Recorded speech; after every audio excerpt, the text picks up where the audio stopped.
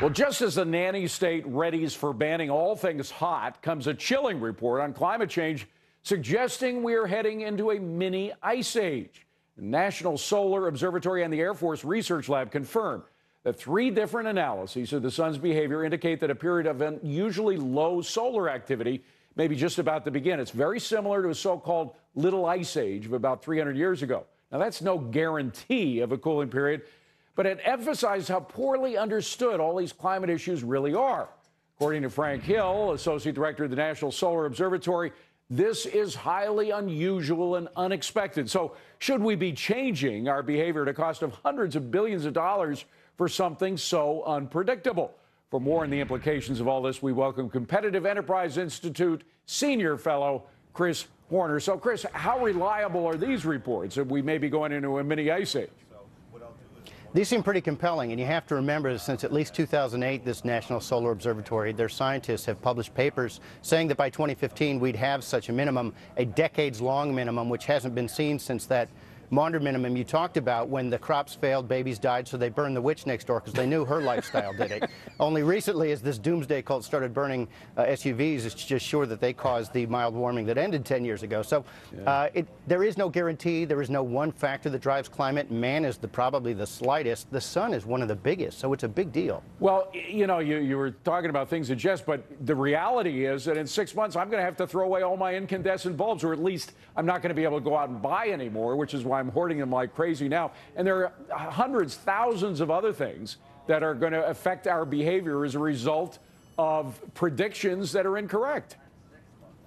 That's true. Now think about this. Coolings, historically, you listen to the news during the winter, during storms, cooling periods and severe winters drain local and federal budgets. They just do. They slow economic activity. The Obama administration blamed winter when things slowed down occasionally. Politicians always do that. We need to remember that. Warmings have always been beneficial. Coolings have always been deadly. And they also are a drag on the economy. Now we've got these institutions put in place, these cap and trade schemes regionally. They're still trying through EPA nationally. Europe's done it.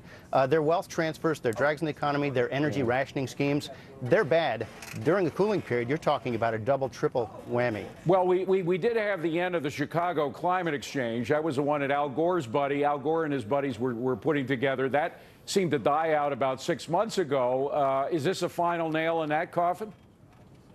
Should be. This thing does keep, to extend the analogy, keep rising from a cask of its native soil, it seems. So it's hard to kill this one dead, but it could be that stake. Let's be stakeholders of this process and put it to death. But remember, you've got states who are still doing this. California is looking for someone to go down the drain with them. The Northeast has this thing called RGGI that at least New Jersey just pulled out of. New Hampshire just chickened out of pulling out of. Europe's got their wealth transfer, and the politicians don't know how to undo it once they create the constituencies that these things feed. Well, so we got to stop what's coming down first. Yeah, you know, you mentioned Europe, and of course, very often the Obama administration loves to copy what they do.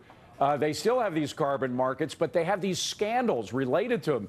Millions of dollars or millions of euros, however they want to count it, are involved in these scandals because it's so easy to rip people off when you're trading something that doesn't exist, like a carbon credit.